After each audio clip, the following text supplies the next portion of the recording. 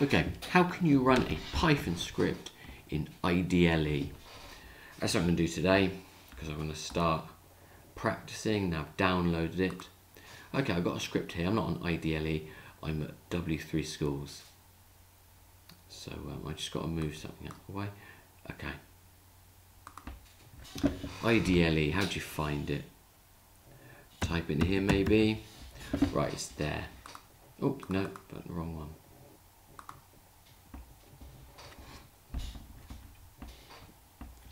I downloaded this the other day and I'll go to recently added instead. Recently added, it's always, oh, it has come up.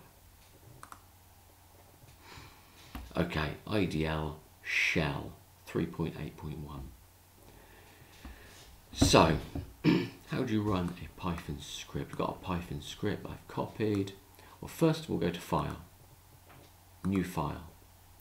Now this isn't just another shell here. Moving to the side, this is a file for a file. As you can see, it's a slight difference on the tabs at the top. Okay, that's because you can run from here. You're putting a script in there like you would on an editor. Okay, so I'm going to paste that in. So I want to run it from here, not in the shell itself. Untitled, because I'd have to save as. So run module, save before run. Source must be saved, as I thought. Okay.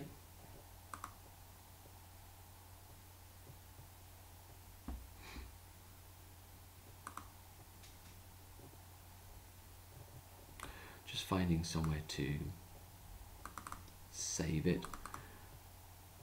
And I'm going to make a new file. It's called brand.py. That's for the file extension.